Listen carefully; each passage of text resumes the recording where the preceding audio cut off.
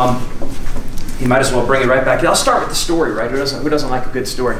So, again, I make sales all the time for my business, for my winning mindset business, mostly sports, but again, also working with, corporate America, weight loss, whatever it is, right? So, interesting situation that I had the other day. This guy wrote me a message and he was saying, and it says ridiculous. That's what he called me, ridiculous, the guy. And he totally blasted the information that we put out there. Now, we put out a lot of free information because we're looking to get people excited about what we do. Mental mistakes, building more confidence, relaxing under pressure.